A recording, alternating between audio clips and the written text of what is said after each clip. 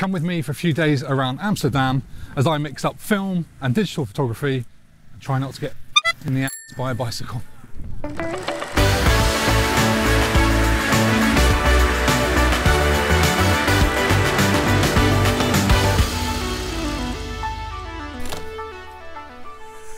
Last time I was in the Netherlands, I went on my first bike ride for about 20 years, and without getting into too much detail, let's just say a saddle technical mishap meant I had quite an eye-watering experience. So I'll be trying to rebuild my trust in Dutch bicycles as I adventure around the country over the next few days. While it's not a photography trip, I have brought a few cameras with me.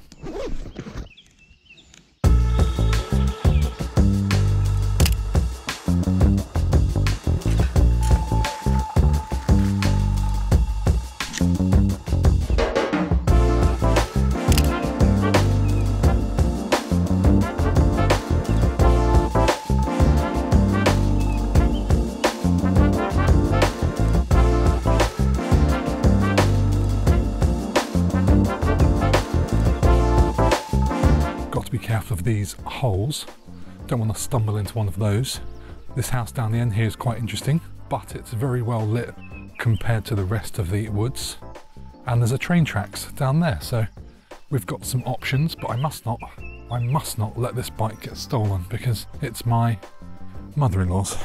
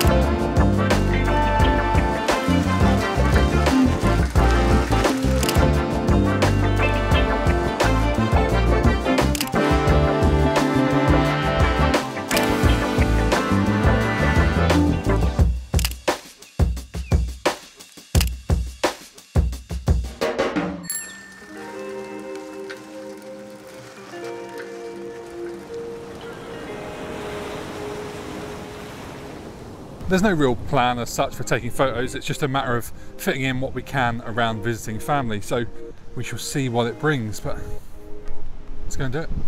So I've got my Yashica FXD, which is my favourite 35mm film camera, and I've also brought my latest purchase, the Fujifilm X100T, and these are both kept in this Peak Design everyday Sling 3 litre, which fits these two perfectly.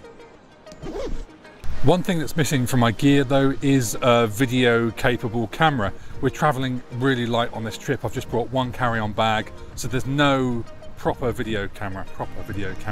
That sounded like a good challenge, right? To make a decent video without a decent video camera. Normally I'd be carrying my Canon EOS R, which is brilliant for video stuff, but on this trip it's not here with me. I've got these two cameras with me. So my plan is to see if I can record a video using my iPhone, which this is now shooting on, which is an iPhone 11 Pro, and the Fujifilm X100T, which is renowned for being terrible for video. I'm not optimistic just based on what everyone else has said about it and just a very brief look at some of the menus on it, but who knows, I'd love to be able to prove the popular opinion wrong, but I don't think I will. But let's go, let's try. I also have a GoPro Hero 6 Black with me, which I used to shoot some of the bike stuff earlier. I'll talk more about shooting video later, and from now on I'll put up on screen what I'm filming on. But now here's some photos from one of my favourite places to be, by the ocean.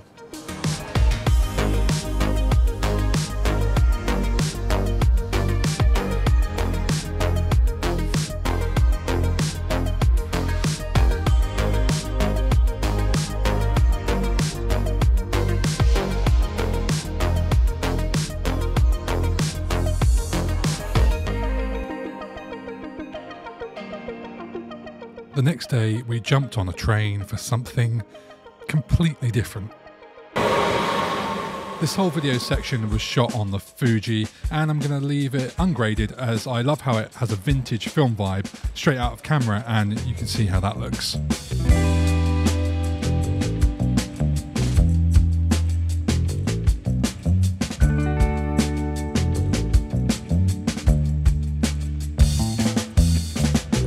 We've come to Amsterdam, but before we start shooting, I just want to talk about this, the Fuji X100T. I was never interested in Fuji cameras until I started shooting on film. Then suddenly it just made complete sense to buy a digital camera by the Japanese giant. After all, they've made film for years. Their cameras have beautiful analog film camera vibes with actual physical dials and switches. And they have film emulations that replicate the look of classic Fuji film stocks. Kyle McDougall first grabbed my attention when he was shooting Fuji next to actual film and getting incredibly similar, stunning results. Then it just seemed more and more photographer friends I spoke to were getting their hands on one. I've only had it about a week, so this is me very much trying to get to grips with it and work it out as I go.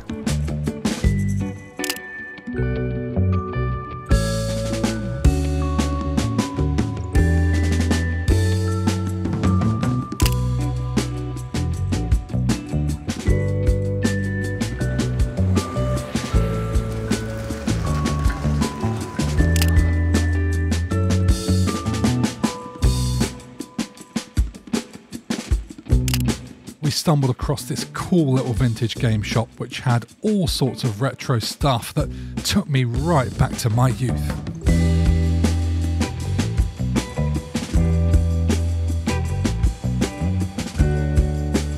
Although our hunt for a camera shop was a complete failure because it turned out we were visiting on a special bank holiday, so they were all shut. In fact, we couldn't find anywhere that sold colour 35mm film at all during our trip.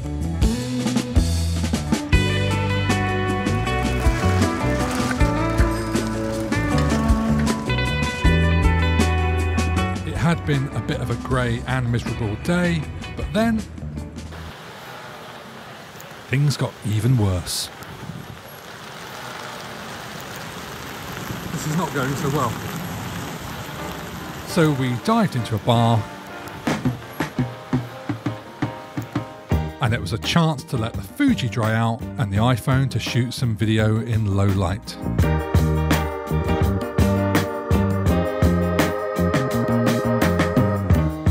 One of the biggest issues with the Fuji is its lack of stabilisation in video mode, which is one of the iPhone's strengths. The iPhone footage usually looks rather good and works well with its auto settings, so you can just hit record and be confident of the results. Compared to the Fuji though, it's over-sharpened and lacks depth of field and any kind of character. Then we had to head back to the train, but snapped a few more images on our way.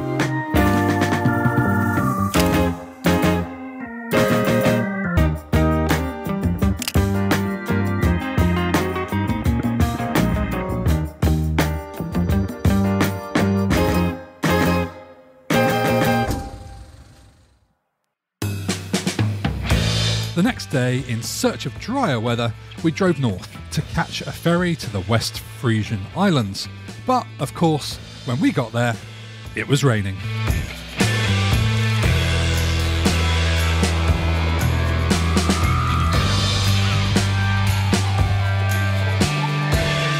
Right, we've been trying to do some photography across Holland, but it's been pissing down with rain every single day, and it's been really frustrating, so we haven't been able to do much.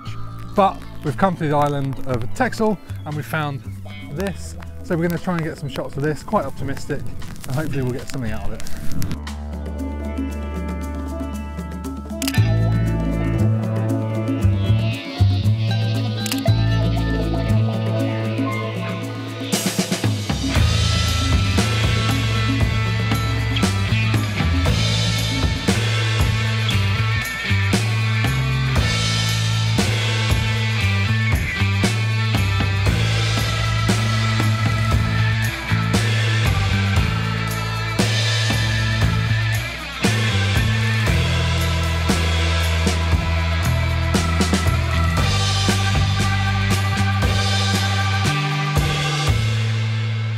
And just like that, it was the last day, and I was back in high-low to try and shoot a train.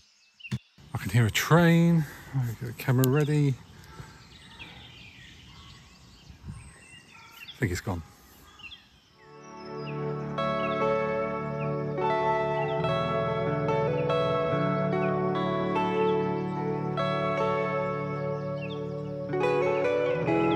I've just seen a little deer run across the path right in front of me.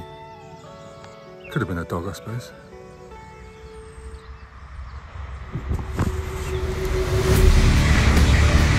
After all that waiting, my train photography turned out to be pretty poor. Because I forgot to set the shutter speed fast enough for the train, I had mostly unsharp images. It did, however, make me learn about creating long exposures from multiple shots in Photoshop, which created this.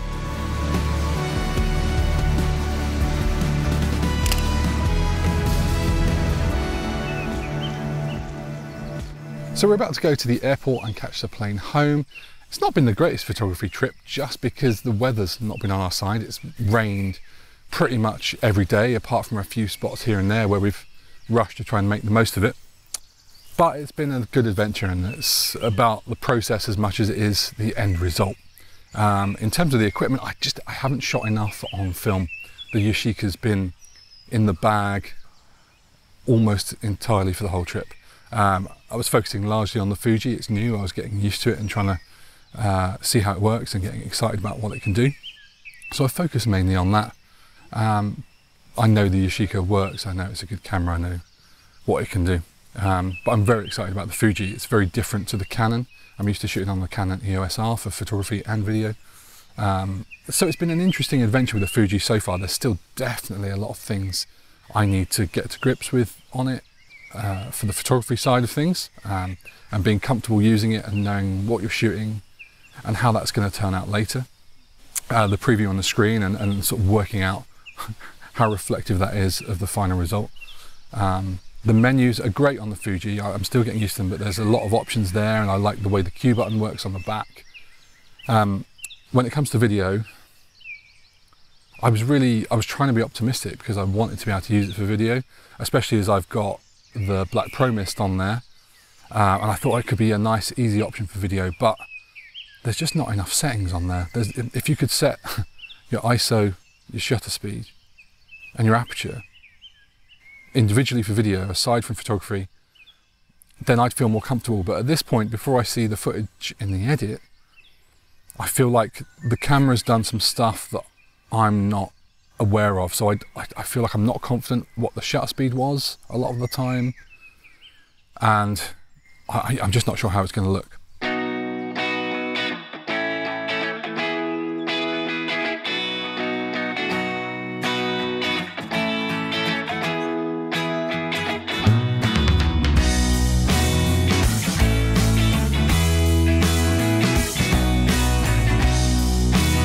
If all the stuff I've shot turns out great, then I'll feel more optimistic about shooting it next time, but I'm a little nervous about it. Especially if you're trying to shoot vlog stuff and you're not looking at the screen, it's not got a flip out screen. So we shall see. But it's been a lovely adventure. It's always nice to get out with the camera and capture some moments and put stuff on the gram and realise that Instagram isn't a photography platform anymore. That's always a joy. But there we are, time to go home. Time to get back on the bike and try and not get in the ass again. It's been good though, the bikes have been good to me this time. Let's go.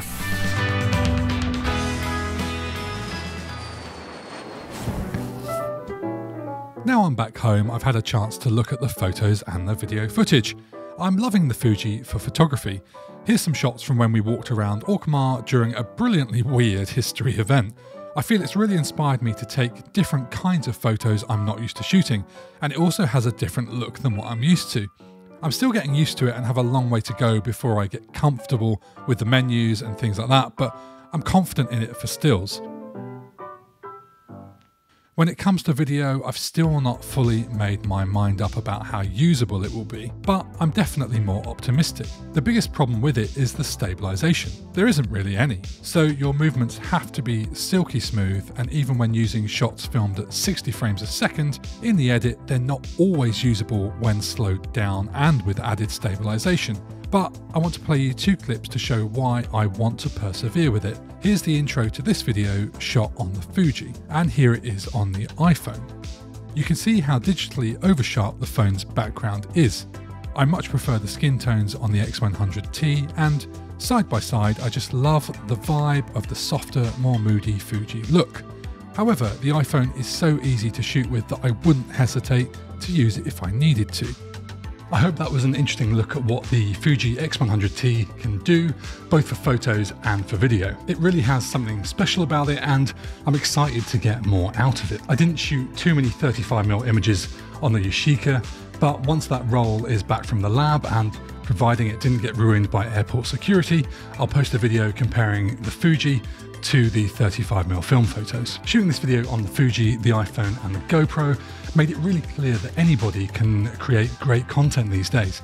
You don't need a super expensive camera to do it. Use whatever you have. It's a great reminder that what you say and do is more important than production quality. So I encourage you to make something you enjoy and then go and share it. But before you do that, it'd be great if you could leave a like on this video, subscribe if you haven't already, and leave a comment about what you thought about the Fuji and maybe this video. Then put your phone in silent and go and do something with your life.